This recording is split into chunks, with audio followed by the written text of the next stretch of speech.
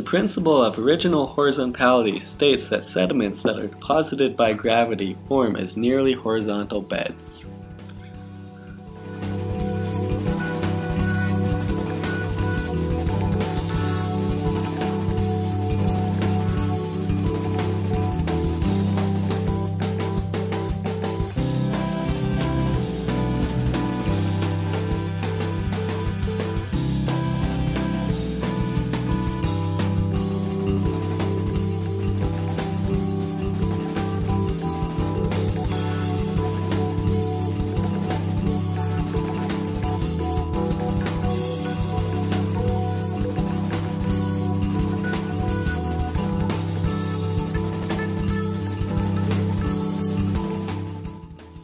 The principle of superposition states that each layer of an undeformed sedimentary sequence is younger than the one beneath it and older than the one above it.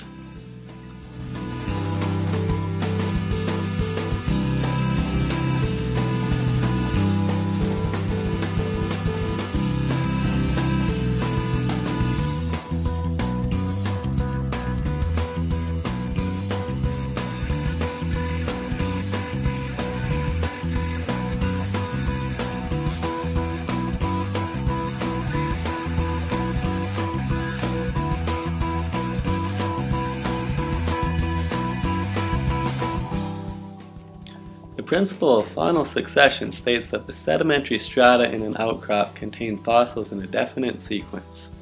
This means that the same fossils found in different rock outcrops are the same age.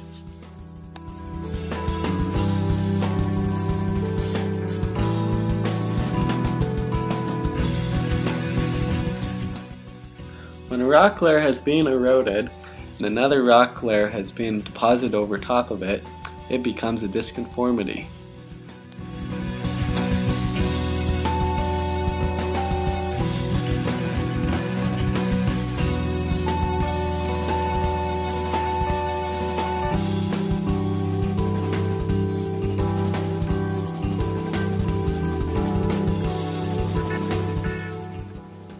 An angular unconformity is when tectonic forces have folded strata layers, which have then in turn been eroded off. Once they've been eroded, more strata layers have been laid on top.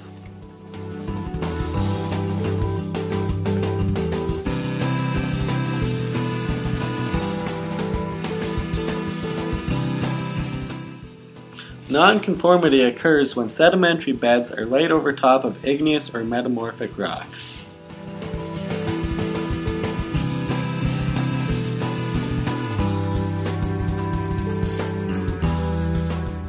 Cross-cutting relationships can be used to establish the relative age of an igneous intrusion or a fault. When an intrusion or a fault is present, it tells us that the deformation must have taken place after the sedimentary beds were deposited.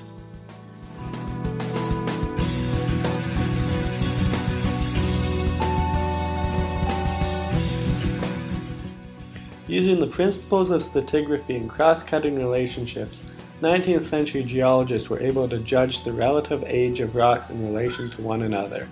Within this information, they were able to create a geological timescale. However, this timescale was incomplete since it could not tell the age of the rock layers that appeared below the earliest fossils.